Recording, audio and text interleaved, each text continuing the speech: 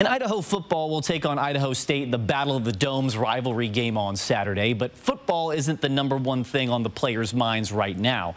The team is mourning the loss of the 4 Idaho students who were murdered earlier this week, some of whom the players were friends with. The players have been allowed to take a break from football this week while grieving the student deaths.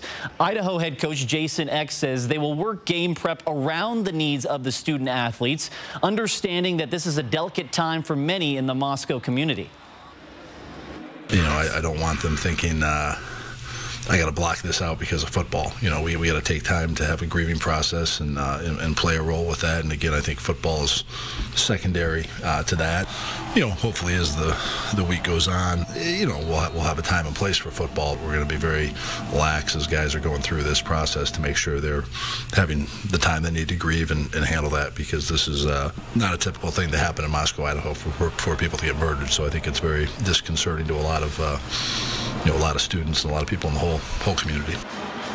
This isn't the first time Eck has been through something like this. Eck was an assistant coach at Idaho when freshman cornerback Eric McMillan was murdered in 2004. Kickoff between Idaho and Idaho State is set for noon on Saturday. Amidst everything going on, Idaho is still looking to earn a playoff spot.